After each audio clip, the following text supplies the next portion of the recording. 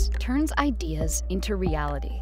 It's how we buy homes, lease cars, and grow businesses.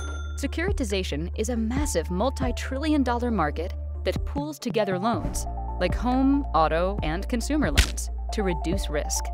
But the system is broken and inefficient, with extra costs being tacked on every step of the way. Centrifuge is on a mission to fix this.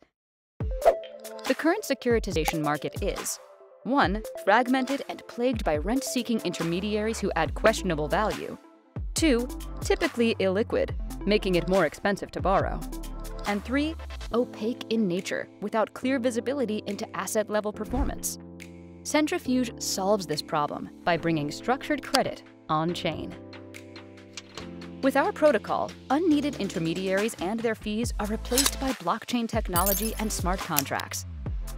In a recent $1 billion Ford Prime auto securitization, the paying agent accrues ongoing fees to distribute SPV cash flows to investors, while the auditor charges $230 per loan, totaling $6 million in fees across 25,000 plus loans.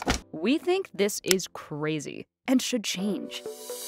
Centrifuge is a global leader that is accessible to all parties. This is more transparent, more accurate, and it removes the need for predatory fees. Centrifuge securitization also leverages stablecoins as programmable money to render paying agents unnecessary. The formulas within the smart contracts are natively capable of providing distributions to investors according to a preset priority of payments.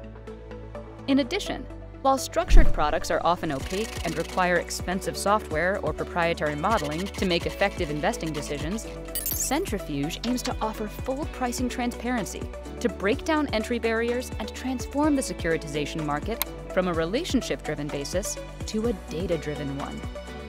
We are on a mission to revolutionize traditional credit markets. We were the first protocol to finance real-world assets on-chain, and our vision is to bring the entire world of credit, tens of trillions of dollars, onto the blockchain.